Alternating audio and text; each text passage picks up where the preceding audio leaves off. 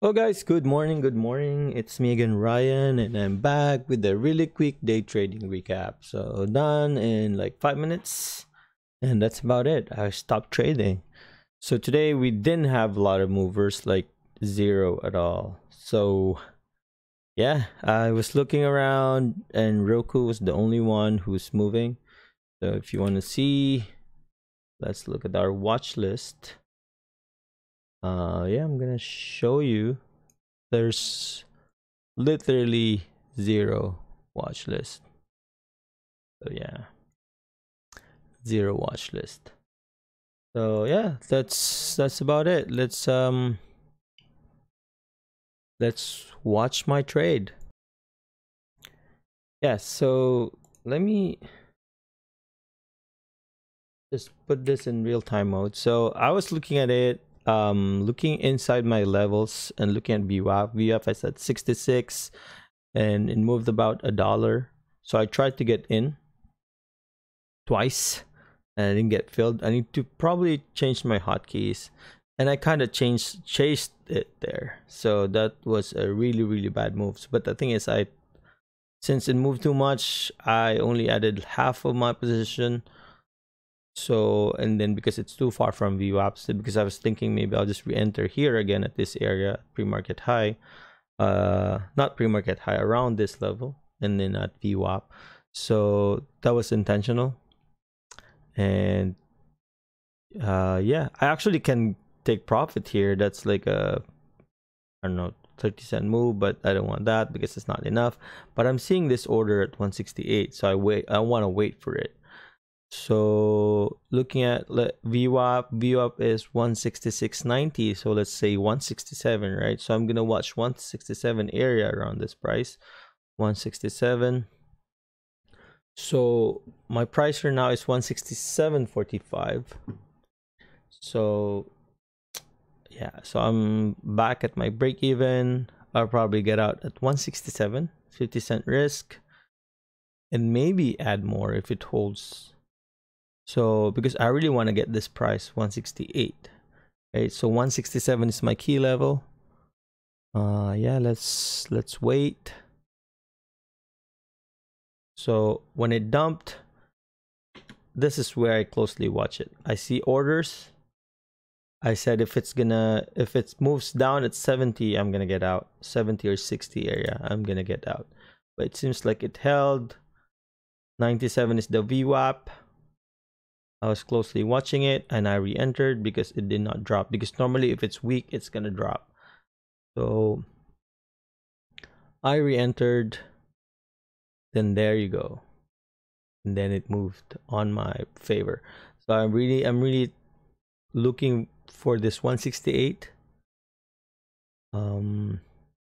Yeah, my risk now, when I added, like, if I get stopped here, and I'm just gonna stop trading and accept the loss because market is not doing anything at the moment.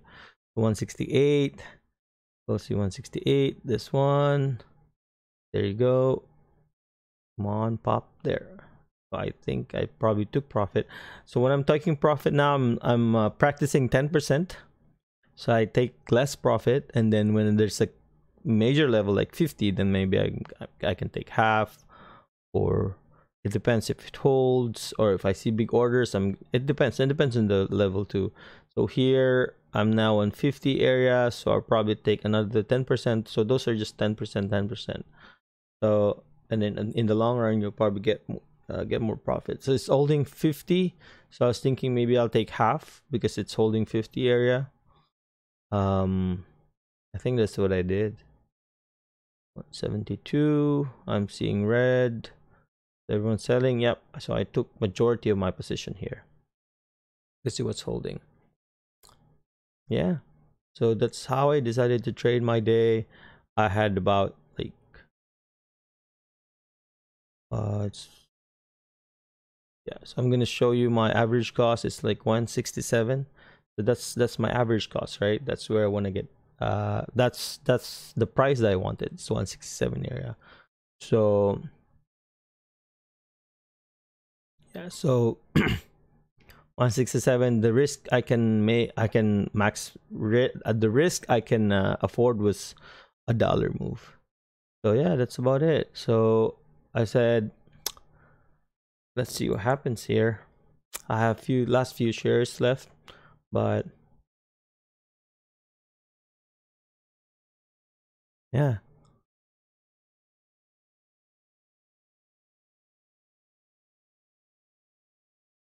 And I think I'm gonna get out somewhere here because I didn't want to give back. Let's fast forward this a bit and see what happens. But yeah, I mean, I'm seeing a lot of orders here, so it looks like a magnet. It's I was thinking it's either I get out at break even, or I don't know, maybe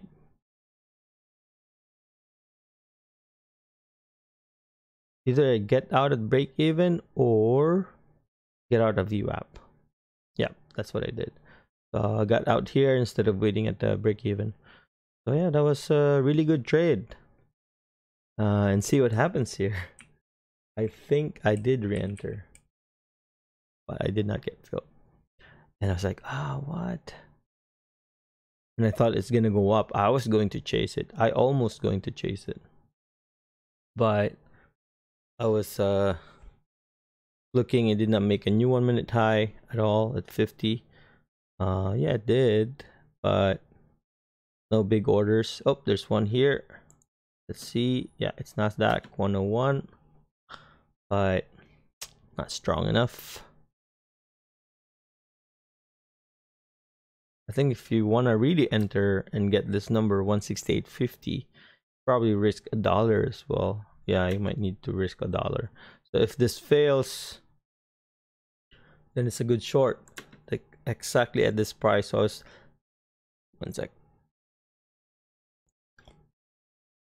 Yeah, so if this fails, this is probably going to drop here the next year. VWAP is here, right?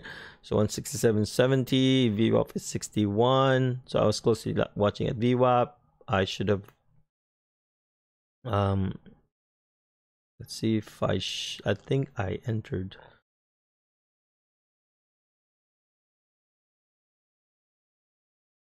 Because I see weakness somewhere. Yeah, here, there. You see those big orders? That's where I entered.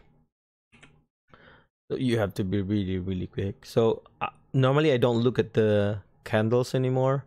I only look at the VWAP and level 2. So let's go back. Yep. See those big orders? This is where I shorted it. Boom. I didn't get filled. You know why I didn't get filled? Because my shortcut right now, if it's a dollar risk, my my plus is only 5 cents. I should, if it's a dollar risk, I should put like a 20 cents, like a, you know, like when I'm hitting the ask or bid, there's like a plus. I don't know, like if you have shortcuts, you'll know. Right now I have this, if I'm shorting from here is 5 cents from here. I don't want to put here, I don't want to put 5 cents from here because it's gonna I will lose from the spread. I don't know how to explain it, but yeah, I'll probably explain it later. If you get the point, it's fine. So if I'm shorting, I'm gonna add price here plus 5. If I'm long, I'm gonna add the price here plus like here. So it's like a marketable limit, but not really, because marketable limit is if you're long, you put plus 5 here, or if you're short, you put plus 5 here. That's not the case for me. For my new shortcut, it's somewhere here, and then if you're long, it's here plus 5. So that works for me. It's at least I don't lose from the spread. And yeah, I think for a dollar risk, I maybe add plus 10 or plus 20 at here, or if I'm short, I'm gonna add it from here. So I think that's a very confusing explanation. So I was shorting at what, 61 level. Oh yeah, man, I just missed that. 30-cent move, 50-cent move.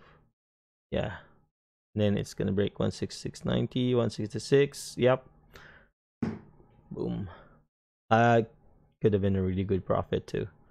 And see, I was like, oh, there's more order here at 166. Yeah, it's gonna reach 166 for sure. Yeah, 166.